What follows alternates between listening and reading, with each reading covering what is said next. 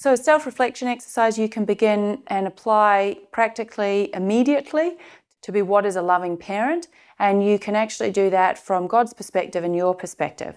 And it's an exercise for you to connect to the feelings God has about being a parent and also your own beliefs and expectations and demands and feelings and false definitions of love about being a parent. So what that would involve is doing 2 columns. One is about how God feels about parenting and how the world or you feel about parenting. So your beliefs and God's feelings. So you can have God's view of the role of a parent and the world's view of the role of a parent. And the world's view includes you. Or you could have God's view, the world's view, your view. And you can put in any statement here. You could have the role of a parent, you could have equality, you could have definitions of love. And let's put that here. For your self-reflection, you can just put in whatever question or query or thought or area that you want to explore. Just insert that, and then you can have 3 columns, and one is God's view, the world's view, your view. Now, if you don't have a relationship with God, or if you haven't got someone who can actually educate you on what is loving and what is truthful from God's perspective, then you might struggle with God's view. But if you revisit this exercise, and as you grow and as you develop and as you reflect more and as you become more open and more sensitized to your own emotions and your feelings, and you're more humble to receiving information from God, then you'll be able to add to that list. The beauty of it is it's like a little snapshot, and you can see how open you are to receiving information. Also be aware that you might get information from spirits or from your own self that you want to believe is true, and you might put that in the God column. And while you're working to have a relationship with God and to come to understand more truth, just be aware that there's things that you may know for certain, and there's things, and I'm talking from God's perspective here, you may learn things and you'll know for certain that they're truthful from God's perspectives. Then there's going to be things that you're going to not really have a clue about, you're going to not know at all. And then there's going to be things that you're sort of unsure about. And that's just to keep that in mind of like, okay, some things I'm going to know, and once you know them and they're in your soul, and if you've received God's love and you've received information on that thing, you will know for certain, it is certain. And the truth is the truth. Like God's truth doesn't change. It's absolute. It is truth. So that's something to look at and to remember and know. That's the absolute truth. That's the facts from God's perspective. Then there's going to be a heap of things that you just that you're unsure about. You might have a feeling about it and you're like, oh yeah, well that kind of feels true, but I'm not certain that it is true yet. And that's just another thing to look at. And then you're going to have things where you just go, I have no idea. And part of humility is being honest about those areas and being honest that, look, I really don't know and I really don't understand. And being honest of like, say, if you do receive truth, oh, no, I know that to be true. There's going to be a tendency, if you already think you're right, to think that God is in agreement with you. And that's something that you're going to need to explore and work through and develop and come to see that maybe you're not always right. It's going to take a lot of personal desire and a lot of truth and being pretty humble to the fact that actually what you think about yourself might not be right if you have a superior attitude.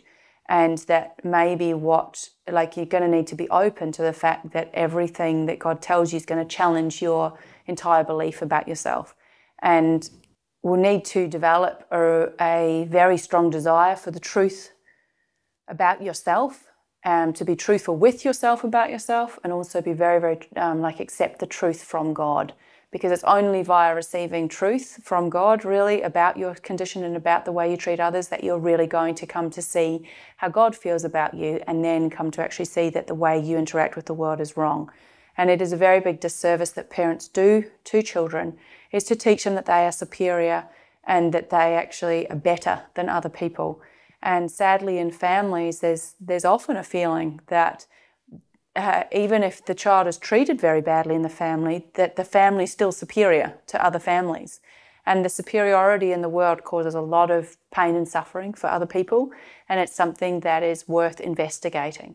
So you can, long to God to find out about all kinds of qualities from God. So we're talking here about equality, which is part of justice. You can long to God and feel about justice. You can long to God and feel about compassion. You can long to God and feel about humility. You can long to God and feel about, anything. If you focus on spiritual qualities, then you'll get a lot of information very quickly.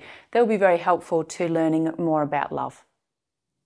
So in our tables here, we have God's view, the world's view, and my view. Be really honest with yourself. How do you feel about it? So what do you feel that the role of the parent is? Maybe you feel that, and you can start in any of the rows, whichever one suits you. So you can have a look at, how does the world feel about the role of a parent? Well, in the world, mainly people feel that they own children. So then you can look at how you feel about children and say, yeah, they're my children, like they belong to me. That's you expressing, so you go, yeah, okay, I'm in agreement. I feel that as a parent, I own children. And then you can feel about God's view. How does God feel about that? No, God does not believe that parents own children. In fact, God feels completely opposite. God feels that we are all God's children. And also God feels that it is wrong. Actually, it's very morally wrong that we believe that we own children. And there's a lot more to that. God feels that we're all unique souls and individuals and have a unique expression, and that we're not owned, that we're actually free beings and free individuals. God has very strong feelings about what it means to be a parent. So you can just make a list of different things. And you may not get much in your first list. It might be a lot, how I mentioned that there's a lot of things that you don't know and you might feel really clueless about. And that's how it is at the beginning. It's like getting an education in anything. When you begin and you have no idea about the topic, there's going to be a lot of areas that you really do not understand, you've never heard about, you haven't even considered, and you don't even know that they're possibilities. And that's the beauty of God's way, is that you learn so much. And the most rapid way to do that is to receive God's feelings on a matter, because that gives you so much information. So go well with your self-reflection. You can put into practice anything that I have discussed in this presentation, and you can self-reflect on that in regards to your own personal situation and your own personal experience right now. Another self-reflection exercise is, how do I feel about being a parent? How do I feel about children? How do I feel about God? How do I feel about being a child of God? What kind of parent do I believe God is? What are my beliefs? What are my demands and expectations? All of these are things that you can personally reflect upon in your family dynamic right now, and they are worth looking at. Remember, in a previous presentation, I have said take the biggest issue that you have and work on that one.